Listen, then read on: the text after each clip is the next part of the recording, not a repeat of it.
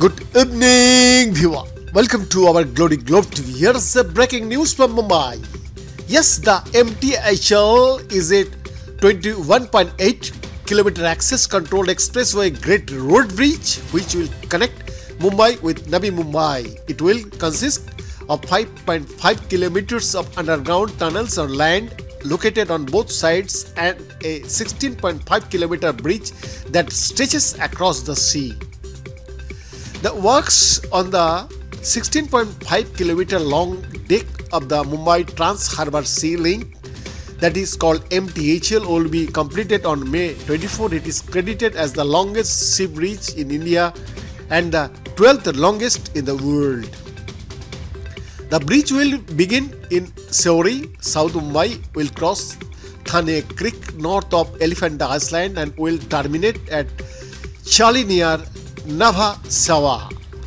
The road will be linked to the Mumbai-Pune Expressway in the east and to the under construction coastal road in the west. Work on structure is almost complete. Tomorrow evening at an event we are going to connect the bridge to the mainland. The remaining work, road laying, electrical, intelligent transport system, electronic tolling will be done after the event. It is possible to achieve the target we set 2 years ago to finish by December end this year. NDTV quoted SBR Srinivas, the Commissioner of Mumbai Metropolitan Region Development Authority, as saying, "Built as the engineering marvel, the bridge will reduce travel time between Mumbai and Pune and also to the under construction Navi Mumbai International Airport. On a daily basis, it will have the capacity to handle over 70,000 vehicles.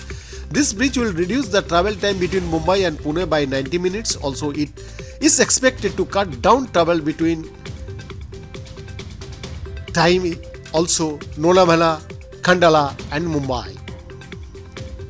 In addition, the construction of this bridge will enhance connectivity between Mumbai and other destinations such as Goa and Nagpur.